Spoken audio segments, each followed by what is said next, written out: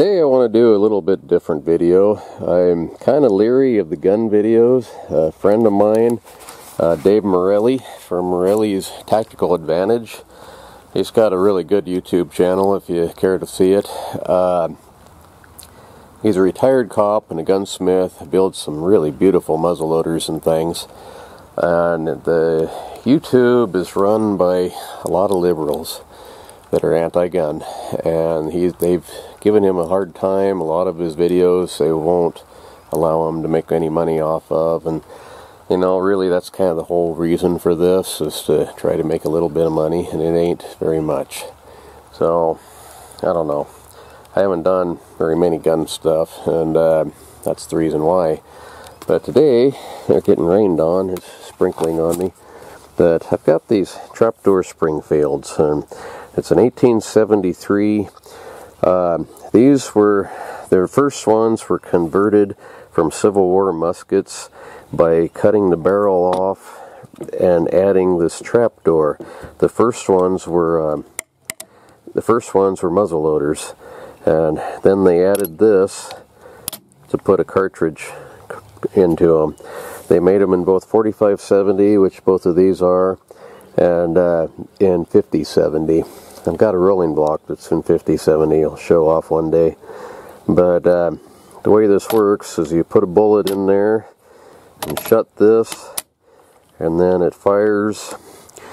Then you pull it back again, flip this up, and it's got, maybe you can see it, that little ejector, the spring that kicks them out. And this one, it doesn't eject very well. I haven't shot it before. This one I've shot quite a bit. They're not really very strong. The lockup on them is this little cam that works with this. That's all that shuts those, is this little knob going into that little notch in there. And that's why factory loaded 45-70s are not very strong. It's because of this gun.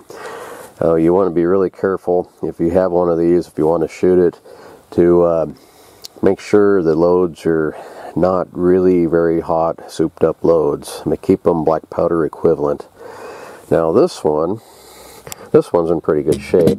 It's got the sight that flips up and slides, and everything works. It's kind of shiny. It looks good. The only thing with it, it's kind of a strange one. I haven't figured out for sure if it's been shortened. They're usually longer than this, or if this is what they call a cadet model. If it's a cadet model, it's probably worth a little bit of money, because I didn't make all that many of those. But this one my neighbor gave me. I admired it over at his house one day, and it has definitely been cut down from a longer rifle into a carbine. If you look at this, it's got a dowel where the cleaning rod went, and kind of like this one has. But the carbines didn't have cleaning rods, and this sight that is never going to move again. It is one rusted solid piece of metal, but surprisingly enough it does function. The ejector doesn't eject very well, but it will extract them. I'm guessing that the chamber is probably rough enough, and maybe if you cleaned it up some it would work better. But I'm a little afraid to fire it with a solid lead bullet, because the bore isn't very good. As you can see, it's extremely pitted on the outside, but the bore isn't very good. It's got some rifling though, and it's not as rough as the outside. So today I'm going to try loading up some shotgun shells for it out of 45-70 and see how it does. I'd like to hunt grouse with it. It would be fun to hunt grouse with a gun that's at least 100 years old, probably closer to 150. So anyway, stick around, let's see how this goes. I've heard it said time and time again that you can shoot 410 shotgun shells through a 45-70. And while you might be able to do that, it is never a good idea to put a round into any gun that's not chambered for that gun. 410 shotgun shells are a lot smaller than 45-70s. They'll actually fit inside. If you measure these, this measures out to 478 at the base, where the 4570 measures out right at a ½ an inch. In fact, it's a hair over. Now a 45 Colt, on the other hand, it measures out to 475. This measures out about the same. So you can shoot, that's also 475, 476. You can shoot 410s out of a gun that's chambered long enough for a 45 Colt. Not out of 4570. The other problem is the rim. That is, what is that? That is 528, where the 4570 rim measures out 603. So if your extractor falls down behind the rim of this one, it's not going to grab it. It's not going to eject it. So while it is probably possible to shoot 410s out of a 4570, it's really a bad idea and shouldn't do it. Kind of funny, the 410 shotgun is the only one that's measured in caliber and not gauge. These are actually 41 caliber is what the 410 stands for. It's .410. The rest of them, like a 12 gauge, the way they come up with that number is it takes 12 round balls, the bore size of the gun, to make 1 pound. 20 gauge is 20 bore size lead bullets or lead balls to make a pound, and 16, you know, that's 16 to a pound, and so on. But 410 is 41 caliber compared to 45 caliber.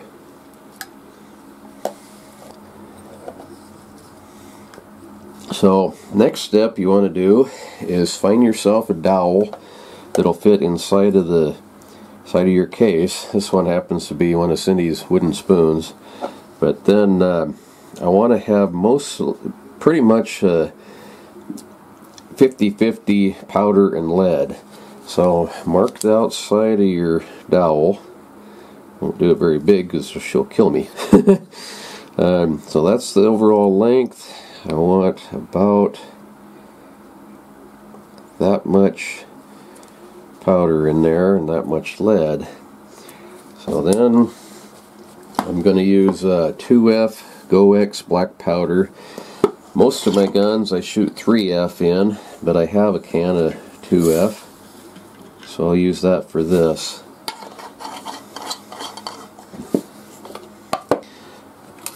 And this powder measure,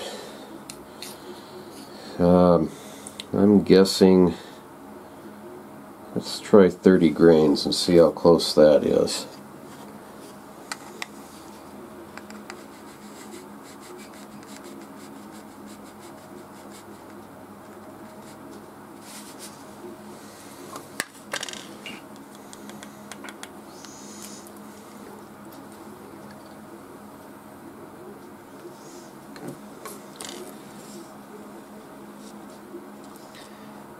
So that's a little bit less than half, which is probably about right, because, let's see, is this one primed? It's not primed. Let's switch them over to this one. I need to put a primer in this shell. Okay, so then I got a little bit less than half of a case full, and a 7/16 leather punch punched out all these discs made of corrugated cardboard. Because it's corrugated, you want a little bit of a give to a shotgun shell, and being corrugated, it should compress a little bit and give that little cushion there. They fit just perfect in here. 7/16 drive punch.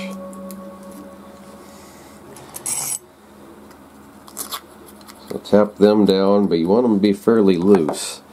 Okay, now let's check this again. That's about right. It's just a little bit on the other side of that line compared to where it was. So then I need some shot. I do like to make a paper, well, let's just do that. If you've ever reloaded shotgun shells, you use a plastic wad that has a plastic cup for the shot, whatever it is, the shot in there.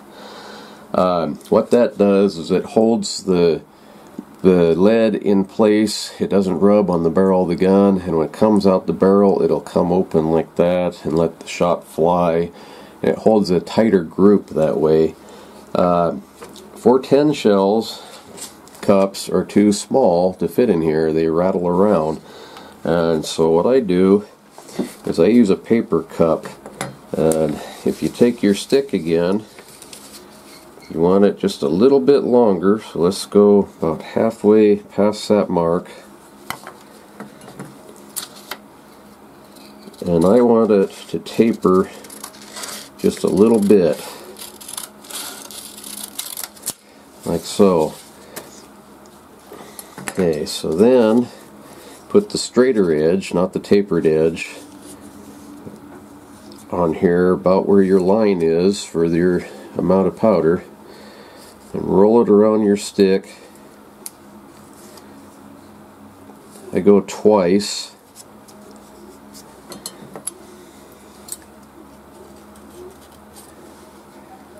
Cut that off. I didn't taper it enough. I want it to be kind of held together. There we go. Okay, like that. You want to leave about a 1/4 inch or so and fold that all under like that, so it's kind of holds itself together. And then put that inside of your case like so. It's just a little bit too long. Let's trim that off a little bit.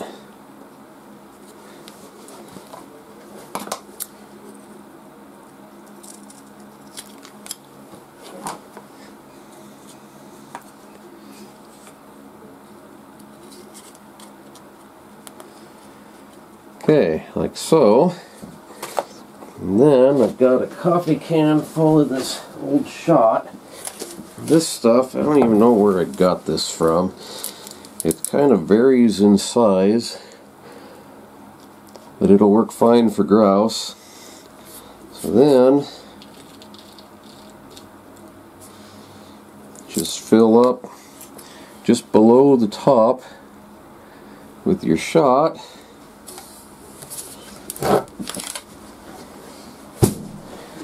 And then another piece of cardboard from the top of an old beer box.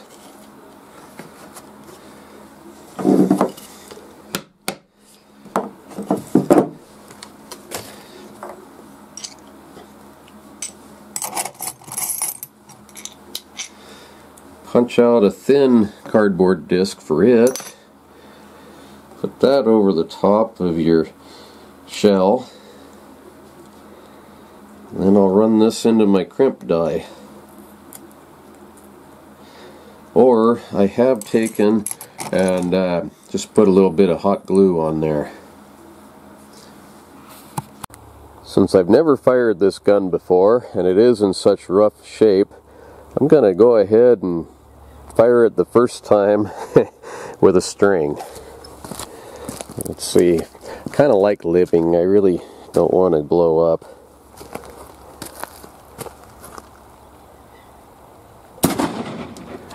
Well, that wasn't bad. No problems at all. Let's see what the brass looks like. Okay, so the way these work, this one, I just did it and I didn't have the camera turned on.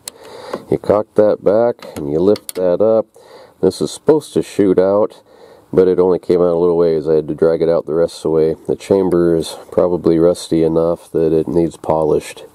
It's got a little bit of powder residue on it, which means it didn't expand and seal the bore very well, which would be the trouble with a 410 shotgun shell also. The primer is nice and round. There's no pressure signs at all, and I wouldn't really expect any with that amount of powder. That's not a crack. That's just a black mark on the brass. It rubs off here. But anyway, let's load up a couple more of these, and we'll pattern them on a piece of cardboard and see if I can even hit a grouse with this thing.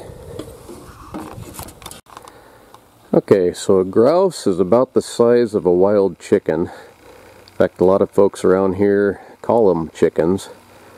So we got our target there, and that's probably maybe 40 feet. Now, let's see how this thing does.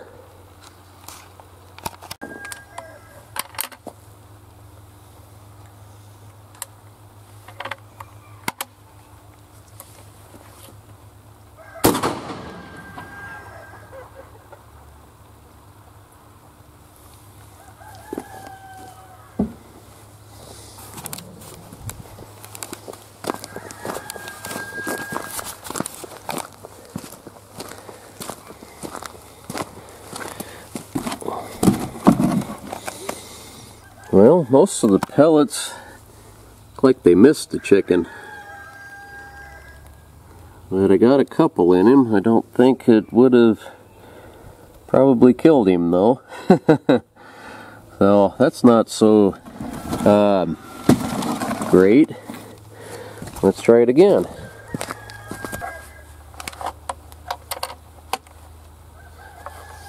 That's kind of a problem. The extractor isn't, it's extracting them, but it's not ejecting them.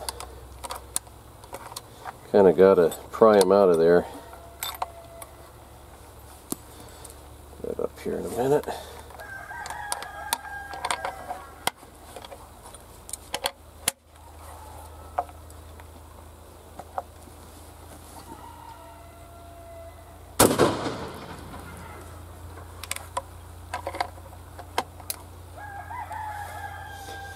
Maybe with a little bit of use it'll get better, but right now it's really not very fast.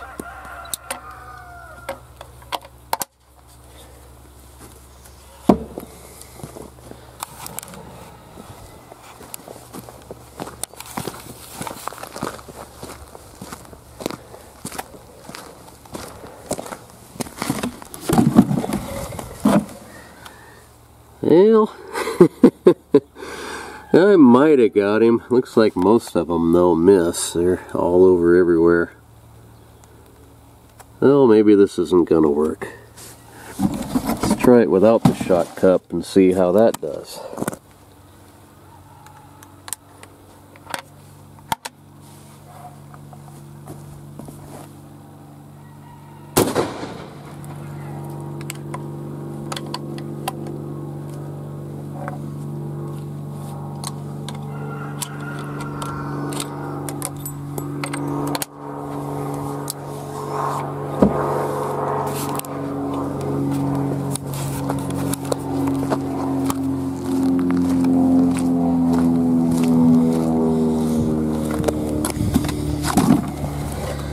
Well, that looks a little bit better actually, except for it's kind of hard to tell which bullets were which shells, or which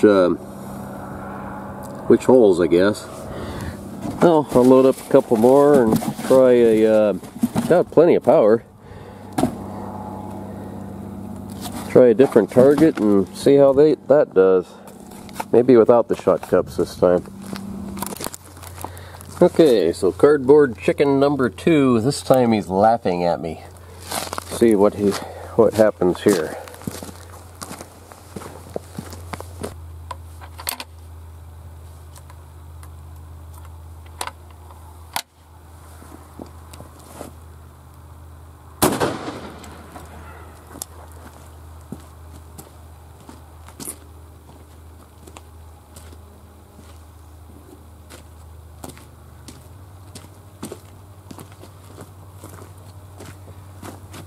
Well, without the paper cup, that one would have done him in. But gotta be pretty close. That's only maybe 30 feet. Do wish these would come out a little bit easier. Be slow to reload. Might be able to take a dowel and some steel wool and polish that chamber just a little bit.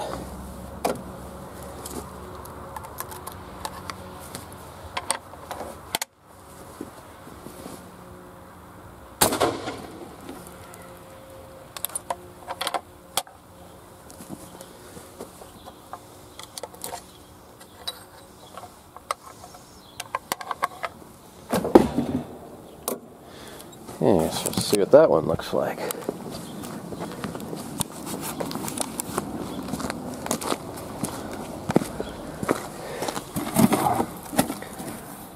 A lot of pellets everywhere. It's not grouping all that tight. But there's enough in the bird that it would for sure do him in. Let's try this side of the box.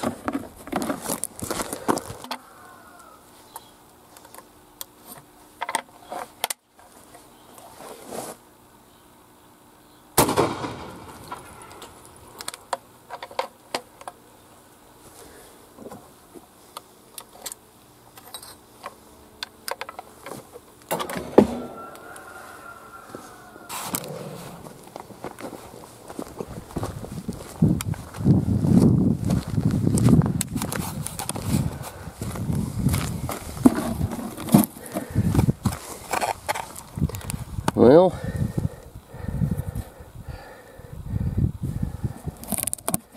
there's some all over it. I think maybe I should stick with the 22 for the chickens and not these, but it'd be kind of fun just to shoot one with this gun. I don't think this gun has been shot in who knows how long. It's an 1873 Trapdoor Springfield, so this thing is, what would that be? Well over 100 years, almost 150 years old, and you know, this might not be quite that old. They made them, I think, up into the 1880s and things, but it'd be kind of fun to just hunt with it, being that it hasn't been for so long. I might try to get one grouse with it and then hang it back on the wall. Anyway, I got one more shell loaded. Let's try it out one more time. Matter of fact, let's do this.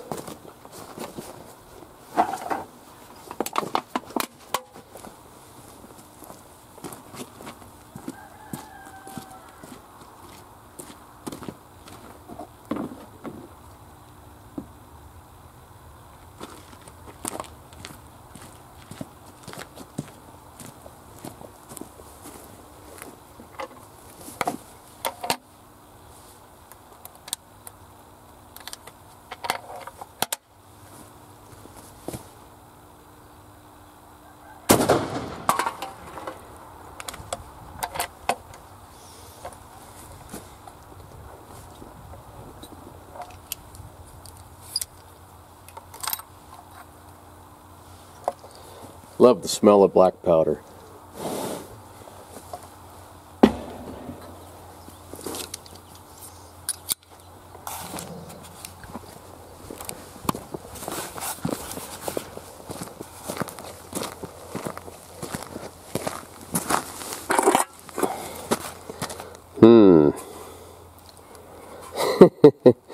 Not all that good. I hit it with, let's see, 1, 2, 3,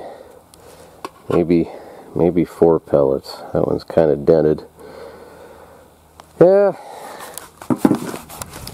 Well, it was worth a try. I don't know if I'm going to hunt with it, but thanks for watching, and we'll see you next time.